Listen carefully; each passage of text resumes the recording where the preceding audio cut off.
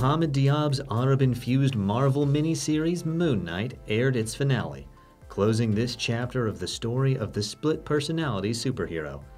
Golden Globe-winning star Oscar Isaac has been lauded for his dual roles in the relationship between alter egos Steven and Mark.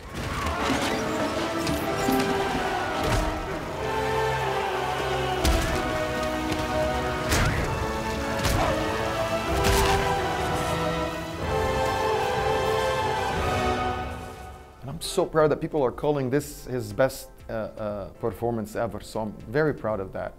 And I'm so happy because I promised Oscar this is going to be something better than his expectations, and I always ask him, are you happy? And thank God he's really proud of the show. For Diab, MoonKnight's story of an American mercenary chosen to wield the powers of an Egyptian god was a chance to authentically showcase his native culture. The show is filled with Egyptian clothing, music, and actors, most notably leading lady May Calamawy as Layla Al-Fuli, who, spoiler alert,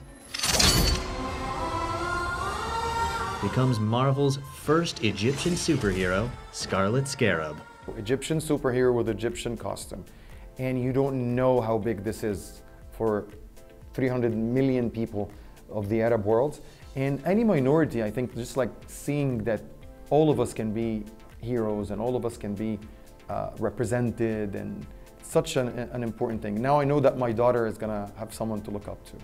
I am in need of an avatar. Would you, Layla Al-Fuli, protect the travelers of the night? You're joking. With minimal references to the broader MCU, MoonKnight is welcoming even to the fans who aren't caught up on everything Marvel.